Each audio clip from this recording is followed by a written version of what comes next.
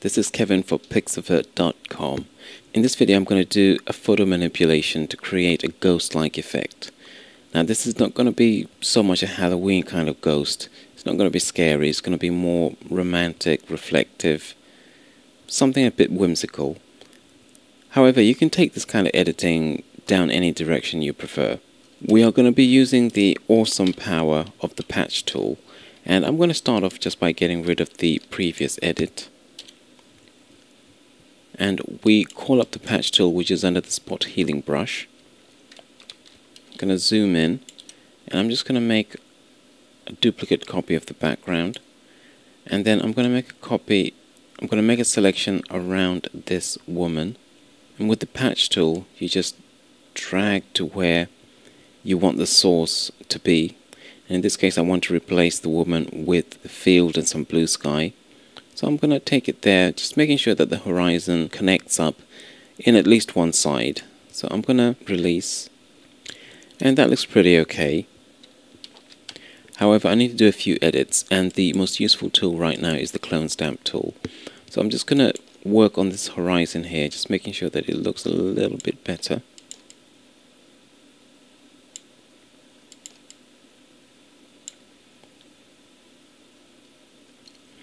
You might notice there's this shape here, which is also repeated here. That's a function of using the patch tool. I'm actually going to remove the original because I want to retain as much detail as possible in this end of the photograph. And the other thing is, up here I can see some colors there that I don't think really fit in with the sky. So I'm going to make another selection up here. Let me just make sure that I'm covering the right area. And it's around there.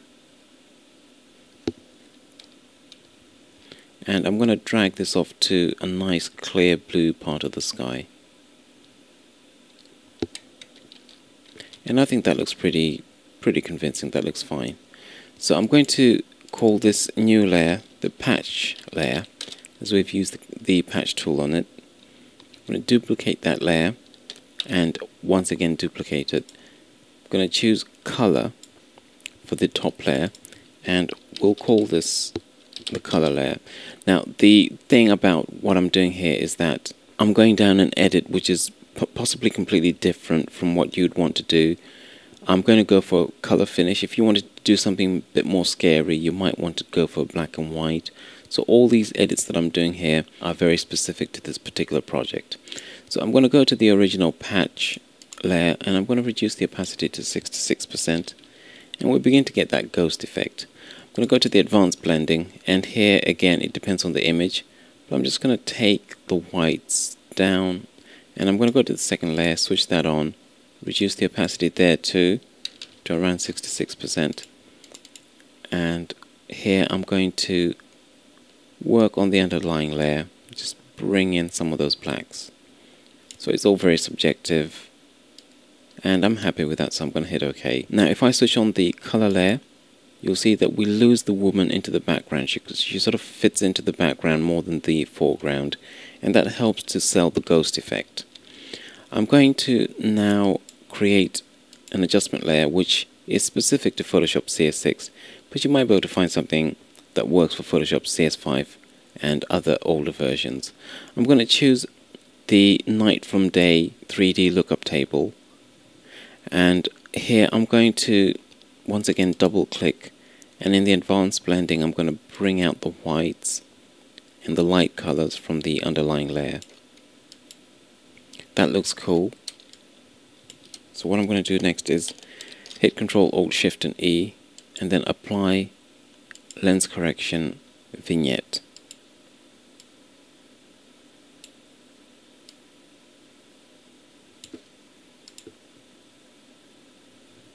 And that gives us our final image, a nice ghostly image, somewhat whimsical.